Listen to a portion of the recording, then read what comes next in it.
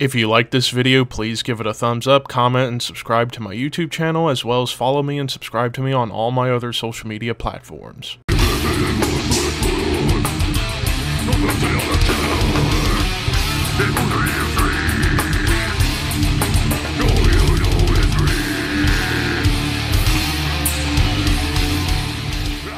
What's up, Thrashers, and welcome back to the Thrash Maniac 99 YouTube channel. I am finally back after vacation, and apologies for the lack of videos. It was because of the vacation why I couldn't really do much, apart from one live stream which I did, which, not too happy with it. But I am back to make up for the lack of videos over the weekend with a new episode of Under the Radar. So originally one of these albums I was going to do a full-on review for, but I couldn't whenever I wanted to do it. So I decided to plop it in here to Under the Radar, but we'll get to that album pretty soon. So kicking things off, we are talking about Gama Bomb with Bats. So this is the latest offering from this Irish crossover thrash metal band. I had actually never listened to Gama Bomb. I know I'm a big thrash fan, but it's mostly the old school thrash that I love. The newer bands, I'm kind of picky about. This band, so far, at least on this album, what I got on this album, they were very melodic. Like, for the most part, a lot of these riffs were quite melodic, but with some, like, more aggressive tones to it. It does get a little bit punky, which carries or lends itself to that more crossover thrash sound. The guitar solos, they were ripping and shreddy, but also still retaining melody, so that way it's not just constantly, hey, look how fast I can play and shred your fucking face off. Let's see how they play. Now, I will say the production was actually pretty solid, and the mix was well done. Like the bass, you could pick out moments of the bass on here. And it's fun and catchy, and it does do a good job at paying homage to classic thrash and crossover bands, as well as a couple of the more modern bands.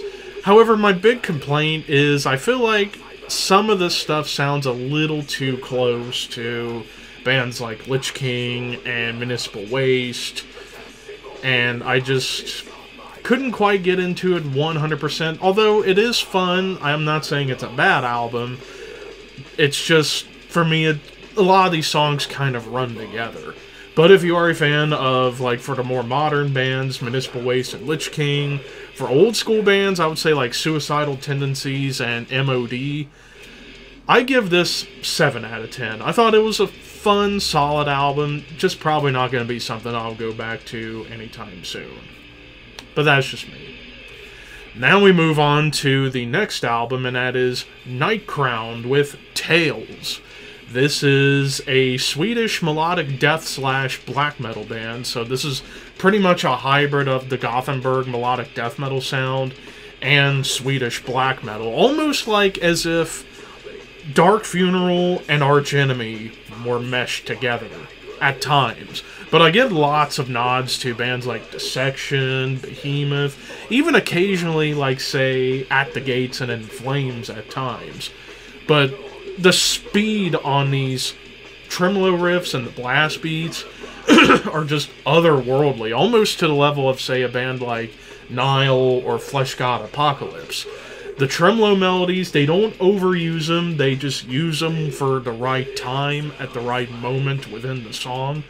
It does get a little bit thrashy at times, and the vocals kind of go between the whole black metal scream and even like a death metal roar. And you do get moments where the death metal roar really is quite powerful. Some melodies can be quite triumphant. Hell, it even gets a touch folky and symphonic at times. But you do get some, like, rare triplet chugs that kind of bring out the more death metal side, and even occasional clean vocals. Now, I will say, the penultimate track, I forget the name of it off the top of my head, that was probably one of the best songs I've heard in a while. It's just so epic and somber. It was incredible. So, if you are a fan of Behemoth, Dissection, Dark Funeral, and even Arch Enemy, I think you'll like this. I certainly liked it. I give it 8.5 out of 10. This was a really damn good album from this band I never heard of. But now we get to the one that I was going to do a solo review for, but I'm going to plop it on here, and that's Vastum with Inward to Gethsemane, or Seamane. God damn it. Whatever, I'm terrible with that word, but the new Vastum album. So this is a California-based death metal band. Now, this is a band I've heard the name tossed around here and there, but I never really listened to them until this album. I know it has, like, current and former members of bands like Necrod and Mortuous, but holy shit, I was not prepared for the level of old-school death metal I was getting on here. Like, the guitars are nasty, it's very cavernous, so immediately you get that incantation influence. But you do get some, like, really cool blasting triplet chug parts. And also a lot of the breakdowns, like, half the breakdowns can be, like, brutal death metal breakdowns, and the other half, it can be quite Death Doom oriented, like that Autopsy vibe. Even though, actually, Greg Wilkinson from Autopsy did the, I believe he just did the mix and the mastering on this album, and you can tell because of how he does with Autopsy and Static Abyss and other bands.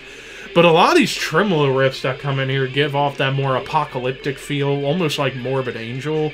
But it just gets flat out evil, dark, and twisted a lot of times. And even rare, clean vocals. And like the dueling vocal attack really makes it feel like you're in a haunted house getting ready to die. So overall, if you are a fan of Mortiferum, Incantation, Necrod, and Autopsy, definitely check this out. I think this is a hell of an album. I give this 9 out of 10. Again, this makes my year-end list even more difficult. But it is what it is. But of course, those are all just my opinions. What did you guys think? Of course, the albums will be in the description box for you to check out. Until next time, keep your horns high and your dreams lit.